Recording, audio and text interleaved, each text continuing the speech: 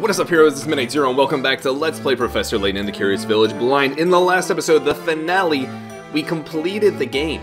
We finished up the last of the puzzles, we learned about the secret of the golden apple, and had quite the dramatic conclusion to our story, which I absolutely loved. I shared all of my thoughts on the game up until this point, and I asked you guys about your experiences with the game, and it was a pleasure having the chance to read those. And for those of you that are sticking around for these bonus episodes, we're going to be taking on, well, the bonus puzzles. So, without further ado, let's hop into it. I have not played the game in a few days. Life got pretty busy, but I've been dying to get a chance to have a go at some of these challenges. So, let's hop into the Inventor's house, where you're gonna test our wits against the hardest puzzle the professor has to offer. Do you have what it takes to solve them? Okay, so there are 3 in each of these houses, maybe? Either way, we got puzzle 121 here. Diamond in the flag. Do give this puzzle a try. That's right.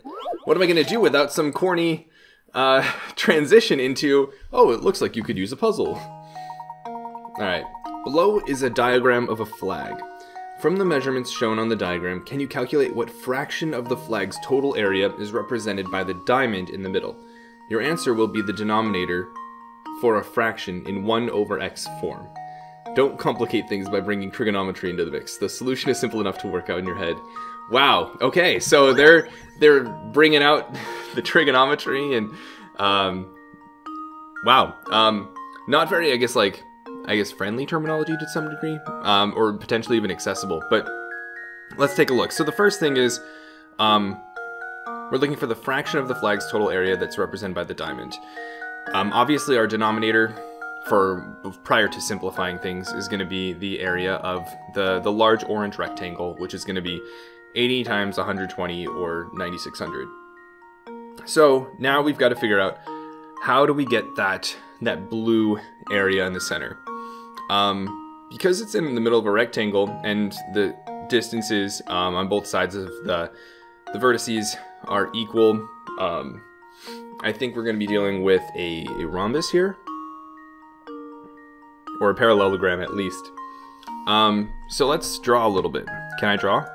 I can. Okay, so this horizontal distance here we know is 60. And then this vertical distance here is going to be 40. Okay, so it's a parallelogram. Or, no, it could technically be a rhombus too. I'm pretty sure the area is just the product of the diagonals. I actually think it's just going to be 2400 here. However, I would like to confirm that, admittedly. So what we can do is we can actually split this up into triangles like so. So, actually, I'm going to clear this real quick, because I want to split it up into these triangles so we don't do unnecessary calculation. So the horizontal distance here in the middle is going to be 60, as we mentioned. And then this height is going to be what? Well, it's going to be 40 divided by 2. So 20. So the area of a triangle is base times height divided by 2. This top triangle is going to be what? 60 times... What would we say it was? 20? Yeah. Divided by 2. Now you'll also notice though that this bottom triangle is actually going to be the same area, because it has the same base and it'll have the same height. So it'll be plus the same thing times base, base times height over 2. So what we can do is we can actually just get rid of that 2 in the denominator. Which means that this is actually different from what I initially had anticipated. This would be 60 times 20, which would be 1200, not the 2400 I had originally imagined. So just to be clear,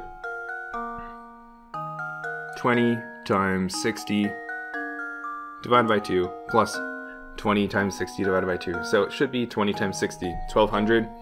And then 1200 over 9600 is just going to be 1/8. So x should be 8. And I need to review my geometry formulas for the area of a parallelogram. I thought it was just base times height.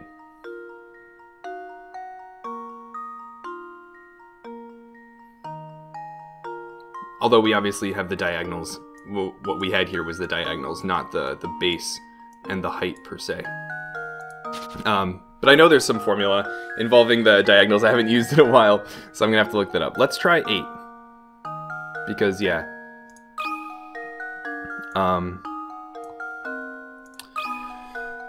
I believe the blue area is 1200, and the total area is 9600. Alright. I did it! Yes! Luke did it. Congratulations. Okay, the measurements on each area of the diagram are the key to the puzzle. If you draw a line or two to supplement the diagram's information, it's easy to see that the diamond represents 1/8 of the flag's area. Oh, that's actually a really cool graphical representation. If you look at the diagram they drew, it says you could basically split it into smaller rectangles, and you could see that 1/4 of the blue area forms, well, 1/8 of, well, 1/4 of the rectangle. So that's actually really cool. A really nice visual representation that I guess is a lot simpler than having to do any sort of calculation. But regardless, splendid solving. Of course, I expected nothing less from you. Aw, thanks, Layton. Okay, the next die. You must give it your all. Give it our all we will. Another 60 picker-up puzzle. Okay. The 3 and 6 dotted sides of several dice are lined up end to end to form a particular pattern. Which of the 3 options below should go next in order to continue the pattern? Wow. Okay, so we're doing some pattern where we're lining up the 3s and the 6. I mean...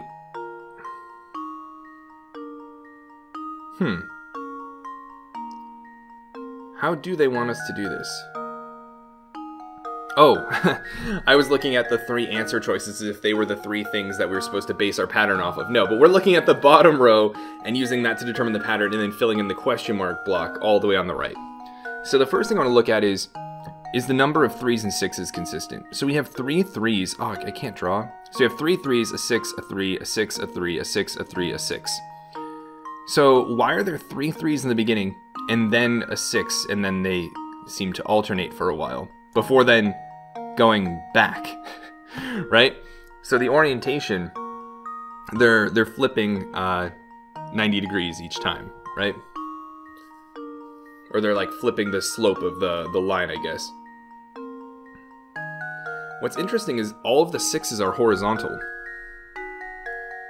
And so, I guess in terms of whether, you know, they're left going from bottom left to top right, or top left to bottom right, I'm going to refer to them by their slope. So top left to bottom right will be a negative slope.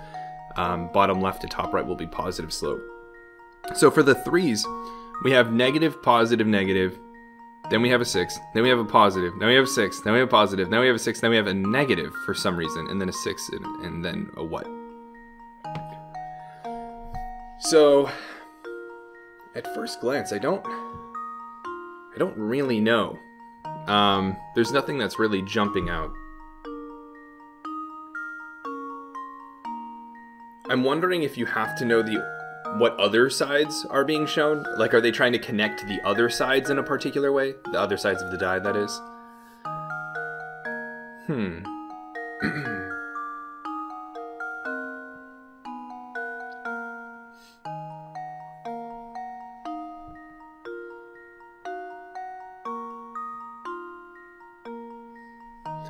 I mean... So there has to be some sort of, like, function that takes you from one die to the next. Or one set of die to the next set. If it's some sort of, like, mathematical thing. If it is truly just, like, pattern recognition or whatnot.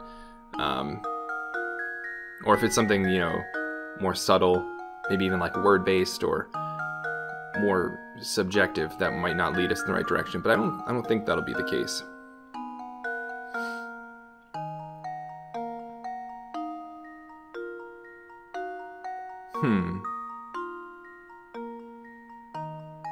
We only have 3 answer choices possible. I don't think it would be reasonable to guess.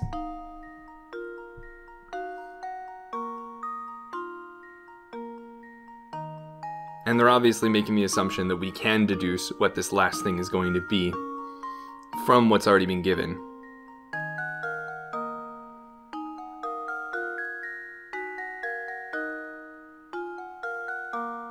I don't even know where to start. You know, I'm trying to think, like, if we're only working with 3s and 6s, are we adding them together in some sort of way?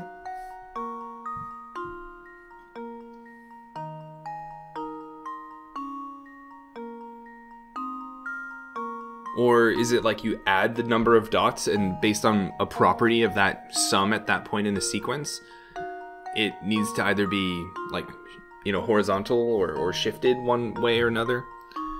If we're like 3, 6, 9, and then 15, 18, 21, or no, 15, 18, 24, 27,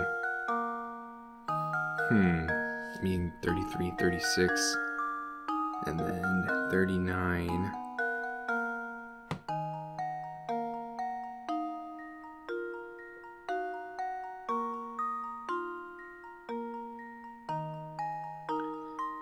So I'm trying to see something, and the only thing that's giving me trouble right now is the 6s. It looks like if you're adding the number of dots, at least for the 3s, if the sum at that point in the series is even, it's a positive slope 3, and if it's negative, and if it's odd, it's a negative slope 3. So we have 3 and it's, you know, negative slope, 6 positive slope, 9 negative slope, and then we have 15 and the 6 is on its side, and then we have 18, it's positive slope, then we have 24, but then the 6 is on its side. That's part of what has me a little bit troubled, because the 6s, despite being 15 and then 24, they're in the same orientation. But regardless, oh, it was 24, right?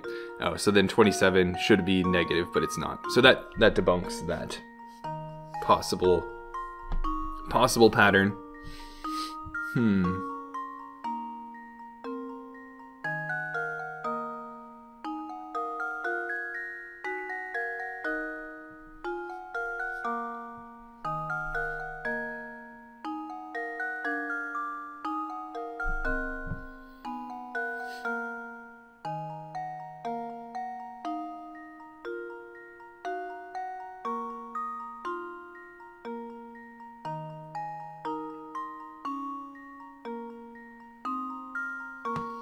Does it have anything to do with that? Or is it more of like a repeating structure that has a changing component? I don't know why there are the 3s in the beginning, but I was looking like, maybe if you just look at the 6 dice, right? In the very first 6 dice, it's negative positive, and then it's positive positive, then it's positive negative. So then one might think it would be negative negative, as in the 3 block on the left of the 6, or the 3 die on the left and then the 3 die on the right. They're kind of changing this pattern where one of them is changing each time.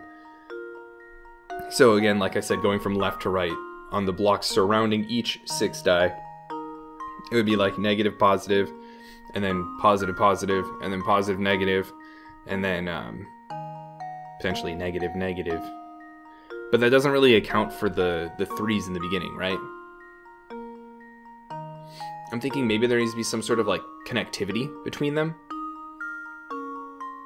but that kind of stops after the 5th or 6th die, right? So if you look at like the first 3 set of 3s, they always have, you know, the starting point of, on the left, the dot on the left connects to the dot on the far right of the previous die.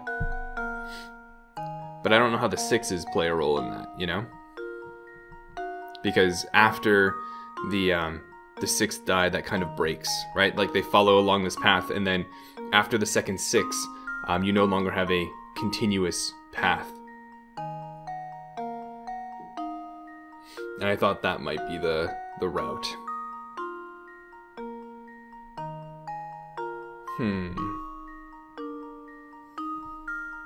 What is the relationship?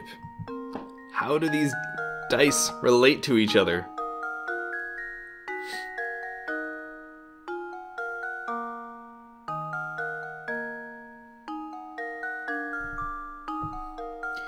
Let's see, what can I use? It's not going to be negative. Oh, well, that rules out that other thing I'd suggested. But it can't be a -3. It has to be one of the two orientations of the 6 or the positive of the 3. So it can't be the -3.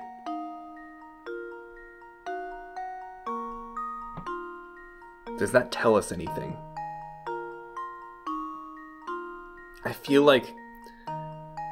No, they wouldn't do that. I was gonna say that I feel like it has to do with what's on the sides of the die that aren't shown. However, for any orientation they show, whether it's like positive or negative, or horizontal or vertical for the 6s, there are two different ways. There are two different configurations that could lead to that one visible side in the orientation it is. So that can't be the case. I don't know, guys. I'm gonna think on this one a bit because I like these challenging ones, but we may be in hint territory sometime soon. So at first glance, something that I'm trying to think of, I guess, ways you can approach this to just come up with maybe reasonable answers without even perceiving the intended pattern, maybe. And I'm looking at each type of piece and seeing what comes after and see if there are any recurring patterns, right? So the very first die is a -3.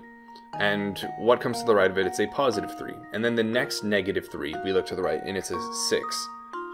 Horizontal 6. And then we look at the next -3 and it's another horizontal 6.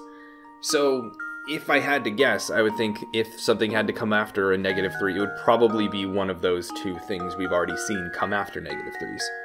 Similarly, for +3s, what comes after those? The first thing to come after is a -3, the second is a horizontal 6, the third is a horizontal 6. So I would bet that it's one of those two things as well. And then we say, okay, what about the horizontal 6? Well, a +3 comes after the first, a +3 comes after the second, and a -3 comes after the third. So I would be inclined to think that a +3, or really a 3 die, would probably come after a horizontal 6, which is what we're looking to find out in this problem. So I would bet on A if I had to guess. But I don't think that's quite the solution, if you know what I mean. I wouldn't say we've really solved the pattern with that, even if we were to get that right. So I do want to think about it more, but that's currently the most, I guess, concrete thing I can think of at the moment. Is that up until this point, one, we haven't seen a vertical 6. So we would really have to understand the meaning of each individual die to figure that out. How many die are there? 1, 2, 3, 4, 5, 6, 7, 8, 9, 10, 11. There are 11 die. Is that relevant? Why might there be 11 die?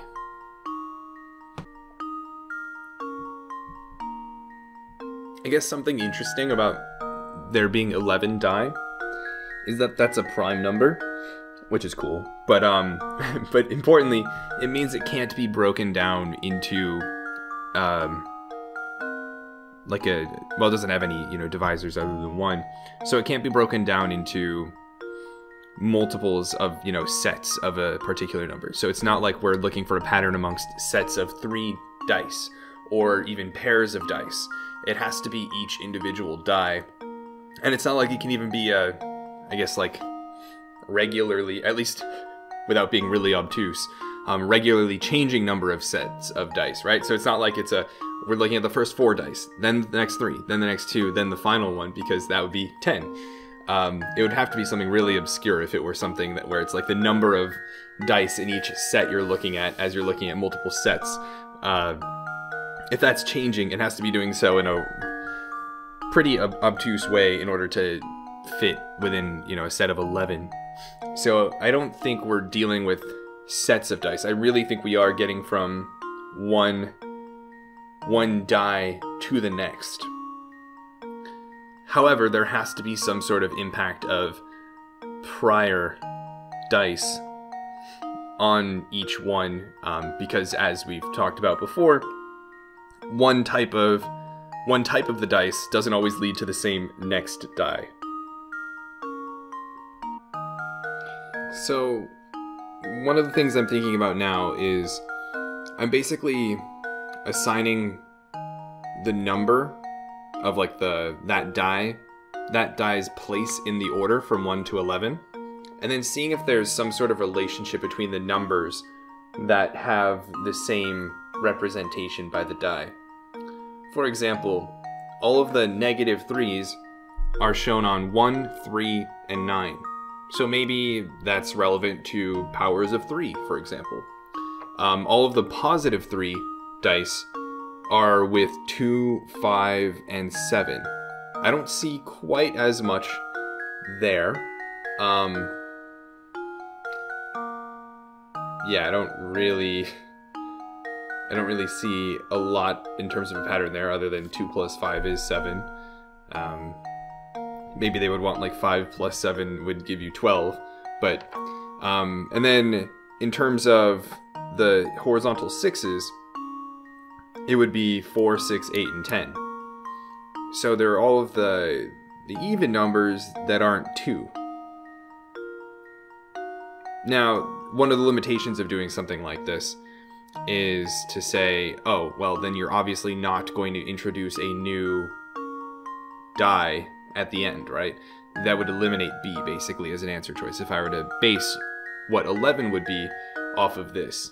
Unless I said there's no way it can be anything that fits the pattern of all 3 other patterns. So I'm gonna think on this for a bit. All right. So after thinking about it, I admittedly think this may be a little bit too overkill for something like Layton, but what I'm thinking could work, I guess, would fit within what they've shown here, would be all of the negative 3 die, right? The negative slope 3 die are powers of 3. So the first one is 3 to the 0th power, which is 1. The second negative 3 die is in the 3rd spot, so 3 to the 1st power. And then the third and only other negative 3 die is 9, which is 3 squared. And then I think all of the positive 3 dice represent prime numbers that are not powers of 3, which would obviously only be an exception for 3. So 2, 5, 7, and then what would also be 11. And then all of the sixes that are horizontal would be all of the even numbers that are not prime. So that would rule out 2. And that would, between those 3, I guess, groups, you would have something for every number if you wanted to continue this pattern on past 11 as well. So I think that would work. The only thing I don't like about it is that it's not like a recurring unit or anything, but at the same time, and it's not necessarily dependent. You don't go from one die to the next based on some sort of function, right? It's more so assigning a value to that slot and then representing it in a particular way based on the property of the number of that slot. But from what I described, powers of 3 being the negative 3, prime numbers that are not a power of 3, being the positive 3, and then even numbers that are not prime, or even composite numbers, being the horizontal 6s. I think that makes sense. It certainly fits what we have here, and it would imply that 11 is the positive 3, because it would also be a prime number. And when we were talking about before, that is consistent with our best guess that I was talking about before. The only thing I don't like is that it doesn't seem to be like a recurring unit or clear, I don't know, you get from one number to the next based on this, which I feel like they may be going for. And I don't know if they want... So they mention B as like the vertical 6, but it never shows up. So I don't know if it's like you might think it could show up, or it's really not even in, you know, the contention, right? But I think I'm gonna go with A here. And I think I'm tempted to try that because I feel like I have come up with a pattern, or at least some rule, to assign a representation of a die to each slot in this pattern that's consistent with all of the dice that they've shown thus far. So I feel like this would work. But we'll see if it's what they really intend. So, let's give it a go. A. I think I've got it. Oh no, it wasn't A. Oh, I was sure I had it. Okay, these dice may seem like they're laid out randomly, but if you pay attention to one element, you'll see there's really a method behind their arrangement. Alright, so I mean, we'll try again, obviously. This, I feel like, is starting to fall under now the unfortunate category of, well, am I going to see it the way Layton wants me to see it? We will see. We will see. We know it's not A, obviously, so it's going to be a 6. So it's the first time that a 6 is going to follow another 6. And it doesn't, and it's not the rule that I came up with before. And it seems it's about one element. So it's probably not as complex as, are they composite, are they even, are they odd, or whatnot.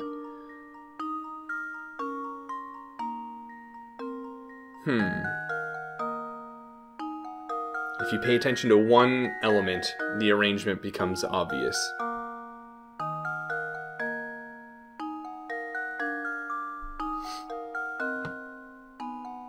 What element would that be?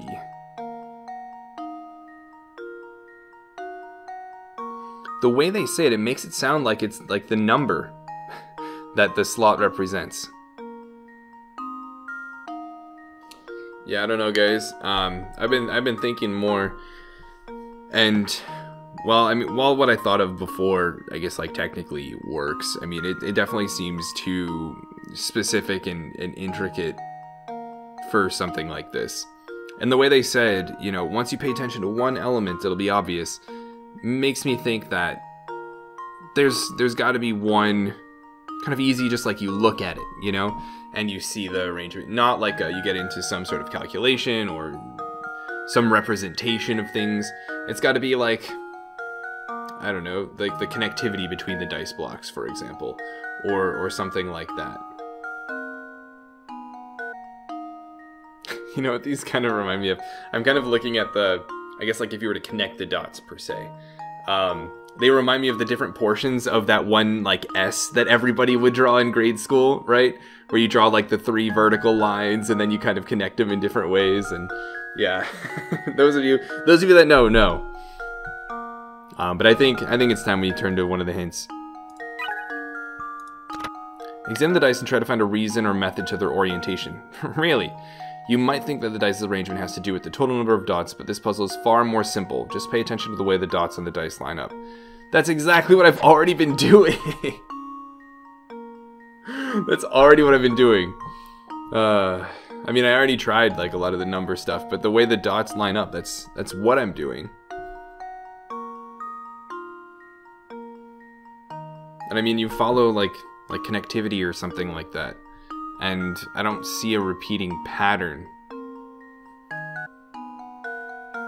The way the dots are lined up.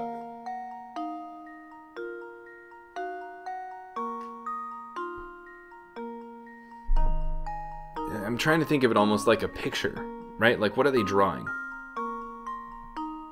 What do they want me to see from looking at it?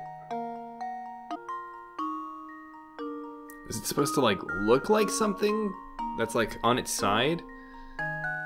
Like a caterpillar or a train or something? I don't know. I'm gonna go for a second hint, because I'm clearly not on the right track.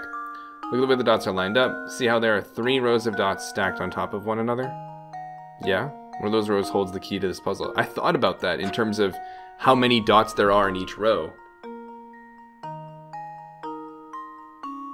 I think there was, what, 6 in the middle, And then 1, 2, 3, 3, 6, 4, 10, 4, 5, 15, 18. And then 1, 2, 3, 4, 5. So we're at 6. 4 is 10. I mean, well, yeah, 11, 15, 18, right? So it should be 18, 6, and then 18. Yeah, I even thought about this if looking at each of the rows of dots individually, but I don't see it yet. And I'm trying to think, like, if it were to be B, right? It would be 20 and then 7 and then 20. And if it were C, it would be 21, 6 and then 21. And that doesn't really ring a bell to me either. Oh, I think I see it. I think I see it. If you look at the top row, I guess like the connected dots, the sets of connected dots are increasing by 1. So, for example, in the top row in the first die, there's a 1 dot set. And then between the second and third die or dice, there's a set of 2 that are connected. And then on the fourth die, there's an independent set of 3. And then with the 5th and 6th, there's a set of 4. And then with the 7th, 8th, and 9th, they form 5. And so then maybe with the 10th and 11th, you'd form 6 by having 2 horizontal in a row.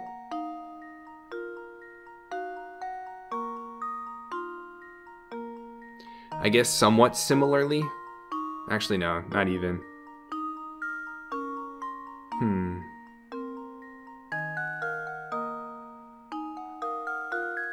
Because looking at the bottom, I'm trying to think, like, what if you looked at the other rows, right? So, like, in the bottom row, it'd be like 2, and then 5, and then 4, and then 3, and then 4. So I think they're going to want C, because it's that top row. So we'll give that a go. I feel like the next hint would just give it away, so... That's it. And let's see if that's the correct answer. Rather, that's the right rationale. Yeah, that is. I don't like that. I don't really like that, honestly. If you look at the dots of the dice as 3 rows stacked on top of each other, you can see that there's a trend in the top row of dots. The groups of dots continuing in an unbroken chain in the top row increases by 1 each time. The final set of dots should be 6 dots in a row, and you need 3 more dots to make that happen. Therefore, the answer is C. Yeah, honestly, I'm not a big fan of this one. For a lot of the same reasons as the other stuff. It's kind of like, of the 3 rows, I mean, yes, you can see that if you look at it in that way, like, the top row specifically has a pattern, but that may be, if you look at the other rows, there's no pattern. So is it really, would the player be confident enough, would the solver be confident enough to see that, oh, there is a pattern in this one subsection if I look at it this way, and be like, that has to be the pattern governing the entirety of the arrangement?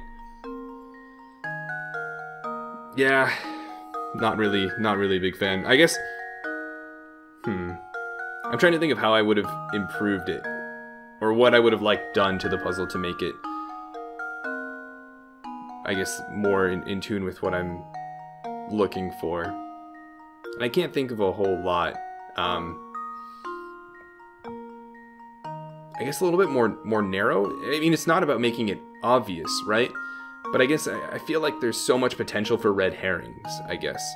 And potential to work with those red herrings in ways that are meaningful, right? I did come up with a pattern, albeit specific, or a set of rules that governed the arrangements of the dice as well.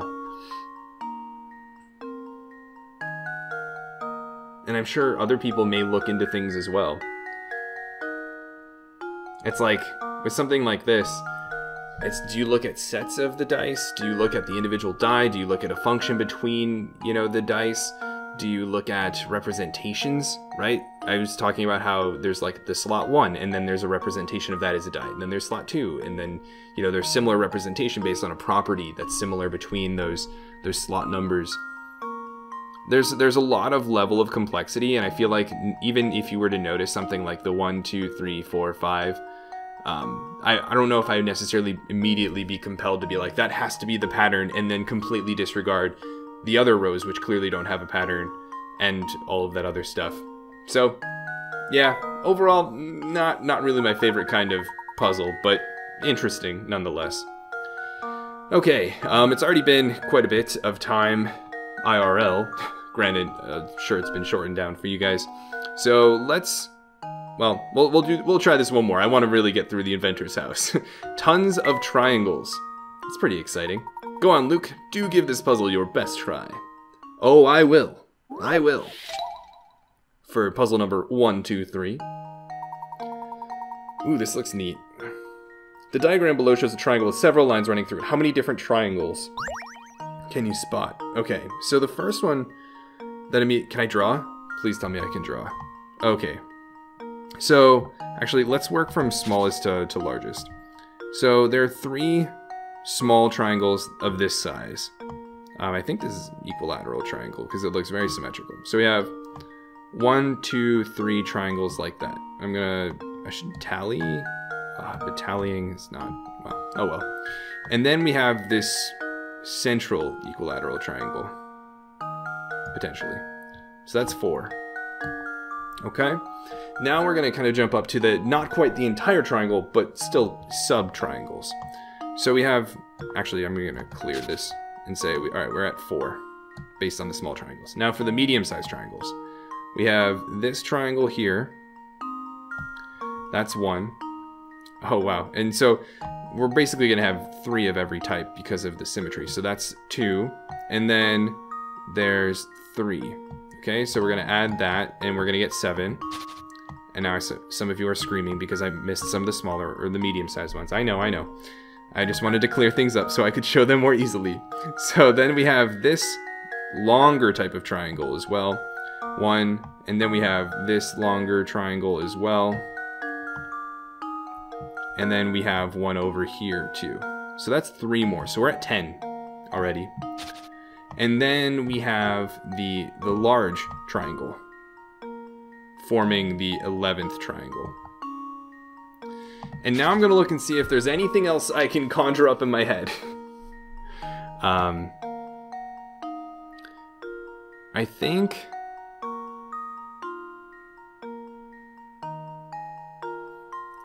we got most.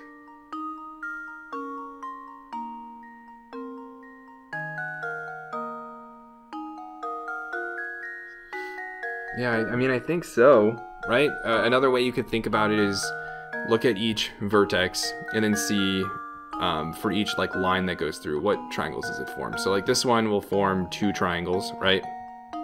Sorry, the touchpad went crazy there. But that would form 2 triangles that way. It would also form a triangle here and a triangle here. Did I get this one? Ooh, I don't think I got these ones. This one with the obtuse triangle here. I don't think I got that one. I think I extended it all the way. I counted this one, but not the one if you shorten it like that. So that would add on another 3 actually, because you can, again, do that in all the different ways. So now we're at 14 actually. And I need to be more careful.